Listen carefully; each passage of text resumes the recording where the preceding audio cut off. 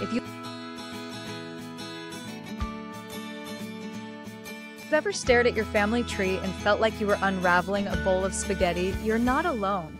Today we're diving into a creative and surprisingly simple solution to those tangled family lines using Canva. Yep, that same tool you might use for flyers or Instagram posts can also totally transform how you visualize complex family relationships. Let's break it down step by step. I got a message last week from a viewer named Emily. She said, "I've got duplicate names, cousin marriages, and some serious pedigree collapse. My tree software just turns it into a tangled mess. Help." Emily, this one's for you, and everyone else who's ever tried to make sense of a loop-de-loop family tree. Choosing Canva for visualizing complex trees. Now you might be thinking, why Canva? Well, unlike tree software that auto-generates based on rigid rules, Canva gives you total creative control. You can draw outside the box, literally. Move people around, highlight odd relationships, and finally see what's going on.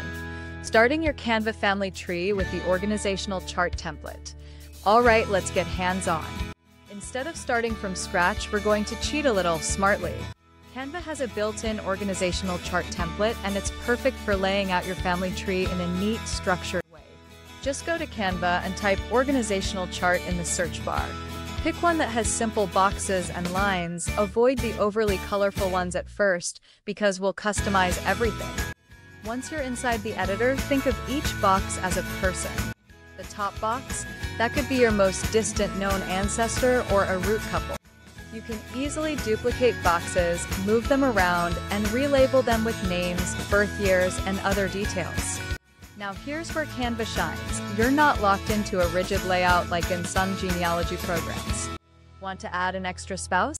Just duplicate a box and shift it to the side. Want to expand sideways instead of down? Go for it. Treat each generation like a row in your org chart. Align siblings next to each other and keep parent-child connections clean and evenly spaced. And if you ever need more room, just zoom out or extend the canvas. This approach gives you the structure of a tree but the flexibility of a whiteboard. Perfect for untangling those messy family webs, aligning and connecting family members. Now for the fun part, line them up. Use Canva's smart guides to align people horizontally by generation and vertically by sibling order. Use simple lines to connect parents to children, managing overlapping ancestors and pedigree collapse. Here's where Canva really shines. Let's say you've got cousins who married each other or multiple lines leading back to the same ancestor.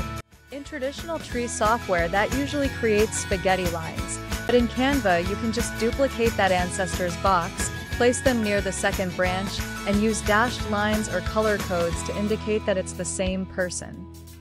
Using Family Search for relationship clarity.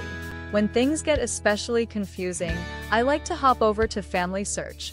They have a cool feature that shows how you are related to someone through different lines. Grab those paths and use them to build your canvas map with more clarity.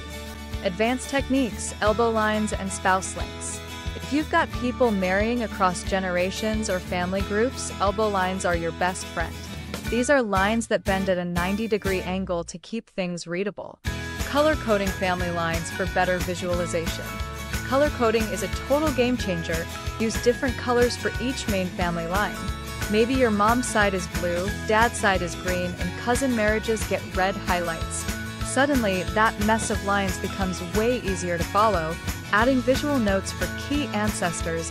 Want to remember which ancestor was in the Civil War or who came over on the Mayflower?